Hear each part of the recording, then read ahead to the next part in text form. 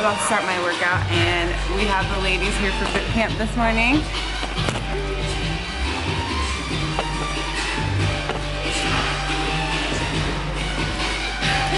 Zach is teaching this morning. Got my BCAAs. My thing is kind of rubbed off. But this is kind of what boot camps consist of. It's a little bit of everything. Say hi, Zach. So Zach is putting the ladies through some cardio, some agility stuff. They use the Muay Thai, the MMA timer. So you hear his beep.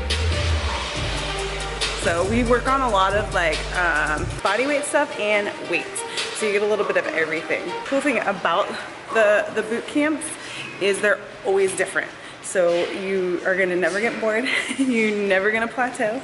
Some of the ladies have been coming for years and they still get sore every single week. Our focus, our passion, our goal is that you guys will always succeed. So when you take classes, you're coming in and you're gonna always be progressing forward. You're never gonna be at a standstill. You're never gonna plateau. And because I know personally with me and Zach with our own selves, we always want to be progressing forward, so we want to help others succeed in that too. The camps run 5 days a week. So I teach 3 days, Zach teaches 2 days, and we have another employee that teaches 2 evening classes. If you go on to our website, lifehealthandfitness.com, you can see all the info there. So anybody in the local area, you can drop in. We have passes, we have really good membership packages. Otherwise, people from far, you're more than welcome to just fly in, swing by, or passing through, come see us, come check out the gym, grab a workout. You know, we're always here if I'm not traveling, so. So we also offer Muay Thai, so you can see the bags back here.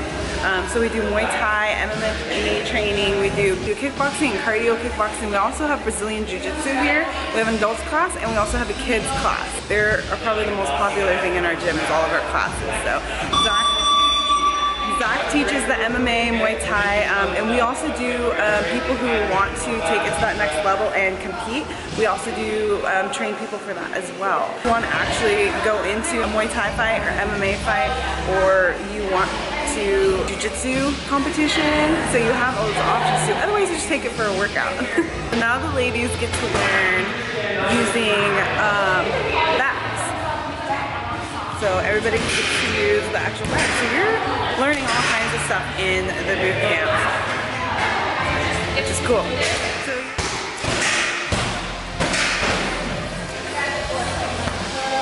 good. Huh? okay, so yet another HunnyBuns workout we're gonna do. It's gonna be full body. So we're gonna focus a lot on legs today, but we'll throw a little bit of core and arms in there. But stuff like this actually helps to build stability, core strength, back strength, balance, coordination at the same time that you can use a lot of free weights. So you won't have to be stuck on a machine. You can really do it anywhere, home gym, you know, whatever's available to you if you have the right equipment. So first thing we're gonna get is we just need dumbbells today. So grab a pair of dumbbells, 2 different sizes if you need it, just in case you need to drop weight. Otherwise, just stick with one if you can handle the one the whole time. Alright guys, so I grabbed 2 different sets of dumbbells. So I grabbed 12 pounds and I grabbed 15 pounds. Because I don't know if I'll need to adjust in weight at all. So that's why I'm gonna have the 2 options. Otherwise, I'll just stick with one the whole time. But then I'll be able to play with it and I'll have to run and get them and come back.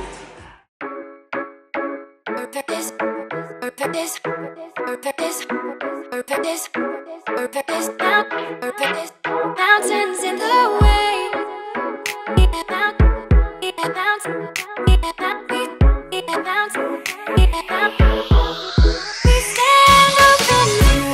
The key with each of these exercises is when you do a compound move, when you're throwing in multiple exercises into one, each movement is still their own. So you're not like woo, woo, woo, woo, woo, back and forth. It's each one is their own exercise. And when you are doing that side lunge, you have to make sure that you're really pushing your butt out. So you observed my form of when I was going down, I really pushed back into that and sat into that leg and almost lifted my other leg up onto my heel. Because the straight leg, the non-working leg, is more to help guide you to more help stabilize you and balance you versus taking the work, doing the work. So you want to focus on the leg that's actually you're sitting into. So that's the key to remember with the side lunges.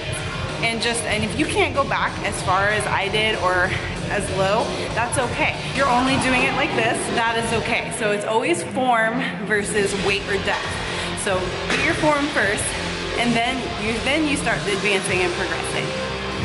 Those hazy days I do remember, we were running still, had the whole world at our feet, watching seasons change, our roads were... Now, if you can't squat pause with the weight like that, there is an alternative for beginners.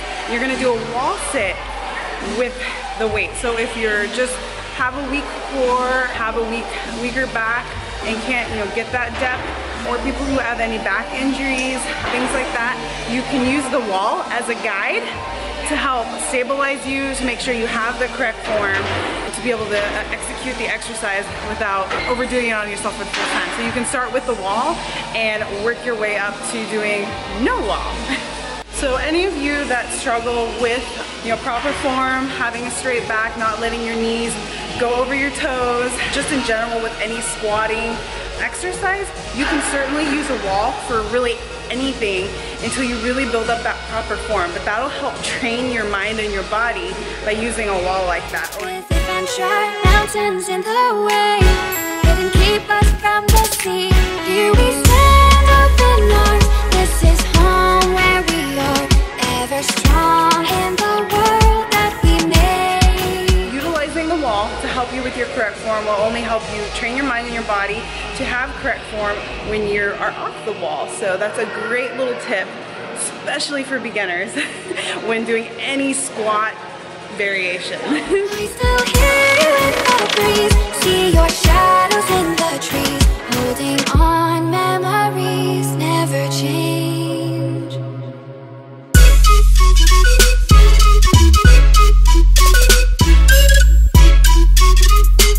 And remember too guys, if you can't hold the dumbbells at your shoulders, you can hold them at your side.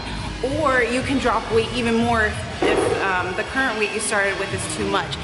I would say really try to focus on doing it at your shoulders because just targets different muscles, it creates a different intensity, it creates a different challenge. So try to challenge yourself in that way. Mountains in the way.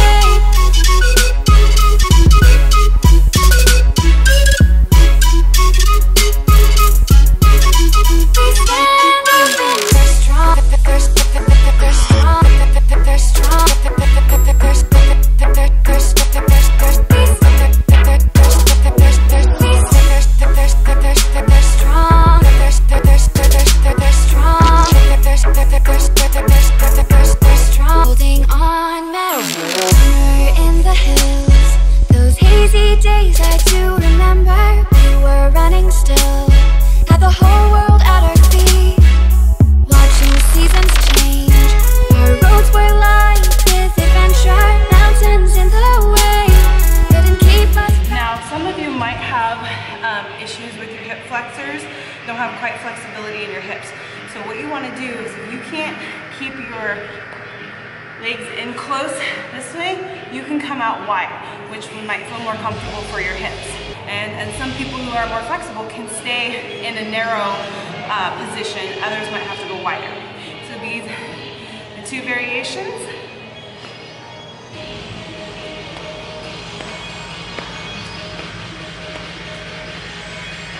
You want to make sure too, you're going flat-footed with that exercise. You want to try to come as flat as you can on your foot, no tippy toes.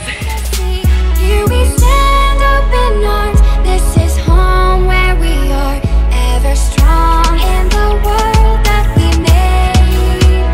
I still hear you in the breeze, see your shadows in the trees, holding on, memories never change.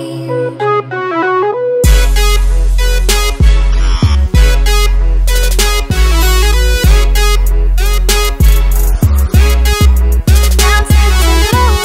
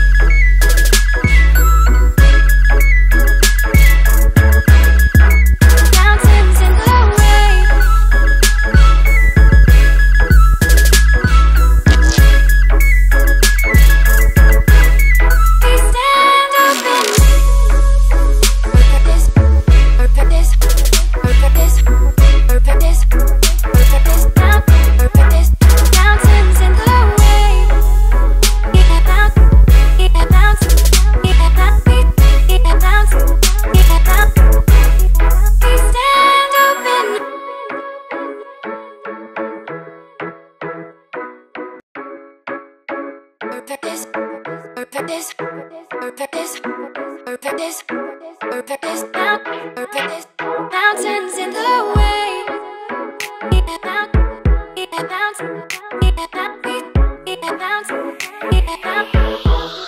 We stand open mirror in the hills.